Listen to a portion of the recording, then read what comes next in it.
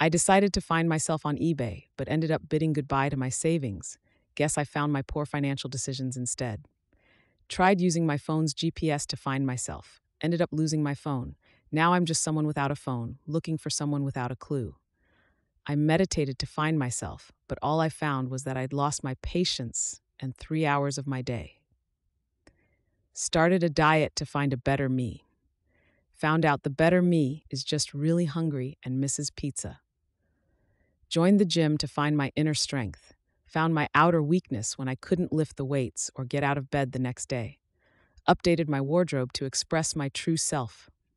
Discovered my true self can't pull off skinny jeans and has a deep regret for shopping sprees. Went on social media to find myself. Ended up losing 3 hours and my self-esteem to people with perfect lives.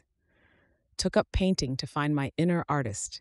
Found my inner 5-year-old's art skills instead, and a newfound respect for wall cleaners. Practiced mindfulness to live in the moment. Found myself living in the moment I realized I'd forgotten my anniversary. Read self-help books to discover my true path. Ended up lost in the self-help section and slightly more confused about which way is up. Ran a marathon to find myself. Found a love for taxis and a deep distaste for running instead.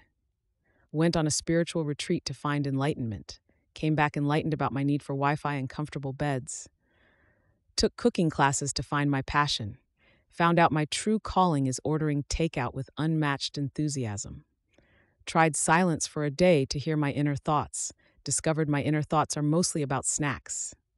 Bought houseplants to nurture my soul. Found my uncanny ability to kill cacti and question my nurturing spirit. Took up yoga to find my center. Discovered I'm as flexible as a 2x4 and my center is off-center.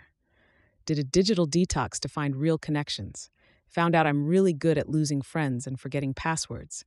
Went camping to get closer to nature. Got really close to a raccoon who stole my food and my belief in outdoor adventures.